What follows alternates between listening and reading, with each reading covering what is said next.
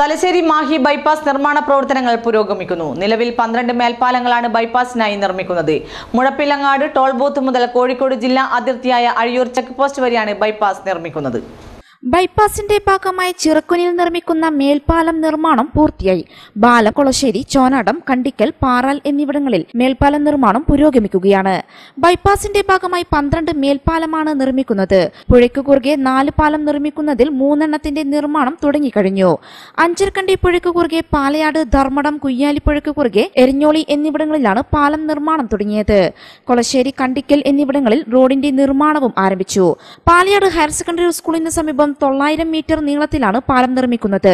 കണ്ണൂർ ജില്ലയിലെ മുഴപ്പിലങ്ങാട് ടോൾ ബൂത്തിൽ നിന്നും തുടങ്ങി കോഴിക്കോട് ജില്ലാ അതിർത്തിയായ അഴിയൂർ എക്സൈസ് ചെക്ക് പോസ്റ്റ് വരെയാണ് ബൈപ്പാസ് നിർമ്മാണം. 18.6 കിലോമീറ്റർ നീളത്തിൽ 4 വരി പാതയാണ് ലക്ഷ്യമിടുന്നത്. മുഴപ്പിലങ്ങാട് മുതൽ പാറാൽ വരെ ജില്ലയിൽ 11 കിലോമീറ്റർ ദൂരത്തിലാണ് ആദ്യഘട്ടത്തിൽ പ്രവൃത്തി ആരംഭിച്ചത്.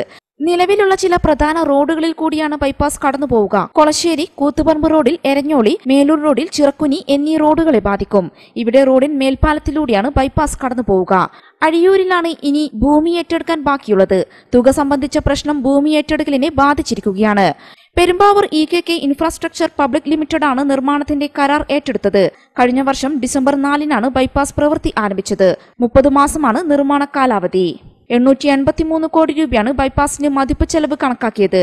തലശ്ശേരി, മാഹി നഗരങ്ങളിലെ ഗതാഗതക്കുരുക്ക് ഒഴിവാക്കുന്നതിന് 3 പതിറ്റാണ്ട് മുൻപ് ആവിഷ്കരിച്ചതാണ് നിർദ്ദിഷ്ട പദ്ധതി.